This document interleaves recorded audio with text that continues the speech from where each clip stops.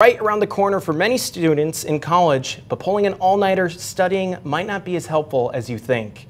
A manager at North Central Healthcare says that sleep is an essential part of study, but sleep isn't the only thing students should remember during finals.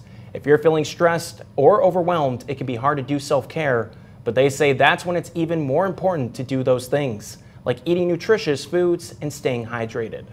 Try to plan your study schedule to build sleep into it because that is really what is going to help with your memory, actually. So, everything that you're studying, you want it to stay in there. And that's when our brain tends to process some of the things that we've done in the day is during our sleeping time.